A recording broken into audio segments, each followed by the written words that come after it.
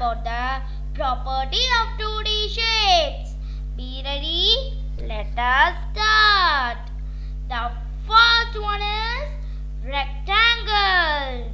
Rectangle has 4 sides, 4 corners, 2 long sides and 2 short sides. The next one is square. This shape has 4 sides, 4 corners, 4 equal length sides. The third one is circle. This one has curved sides. The final one is triangle.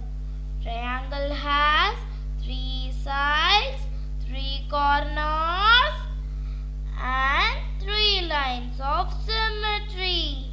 Hope you enjoy this video. Please like,